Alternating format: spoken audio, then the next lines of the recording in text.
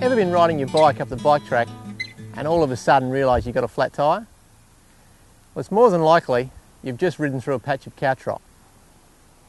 I'm James Donnelly from the Adelaide and Mount Lofty Ranges Natural Resources Management Board. Today we're looking at a real nuisance weed called Caltrop. Caltrop can be identified by these long prostrate stems which grow very quickly in ideal conditions. The leaves are opposite on each branchlet.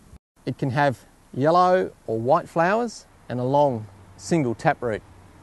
The seed capsules are hard and very spiky and can be easily transported in bike tyres, car and trailer tyres, pram tyres, and in the feet of pets and livestock.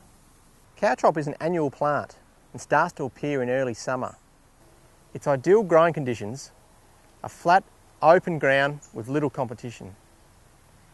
It will germinate, spread and set seed in a very short space of time, and the seeds will last for many years, making it very difficult to control.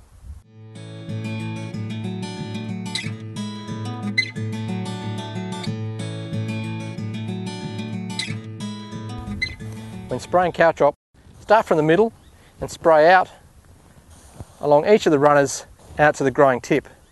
It's important not to miss any of the plant.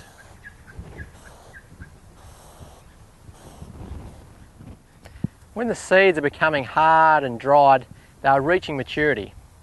So spraying will not be an appropriate option because you may kill the plant, but the seed will still be viable to germinate again next year. In this instance, you will need to dig up the plant by hand or with a mattock. When removing Caltrop by hand, you can either use your fingers with a glove or you can use a mattock such as this. But it's very important to ensure you get the whole taproot out each time, whichever method you choose. So start by working your fingers under the plant, pinching the root system and taproot as low as you can and pulling it out, making sure you remove the entire taproot. It's the same when digging with a mattock. Just dig low enough to make sure that you are able to grab the entire taproot of the plant.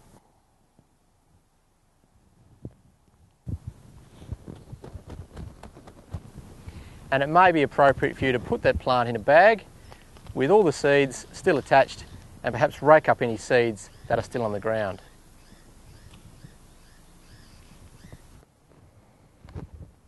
Now before you leave, check for any seeds that might be stuck in your shoes. You will need to remove the seeds so that you don't help the spread of this declared weed.